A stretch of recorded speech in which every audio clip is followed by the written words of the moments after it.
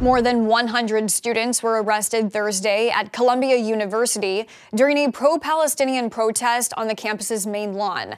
This coming just one day after the university's president was questioned on Capitol Hill over anti-Semitism on campus. The arrest happened as New York City police, in riot gear, dismantled a makeshift tent city that had been set up by the protesters without school permission. University President Manu Shafiq requested NYPD's assistance to remove protesters from campus, citing the encampment as a clear and present danger to the university's operations.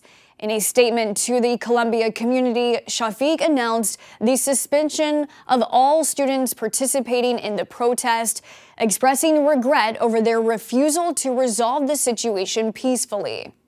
Barnard College suspended 3 students, including the daughter of Minnesota Representative Ilhan Omar, over their involvement in the ongoing protest. The protest started on Wednesday during Shafiq's congressional testimony.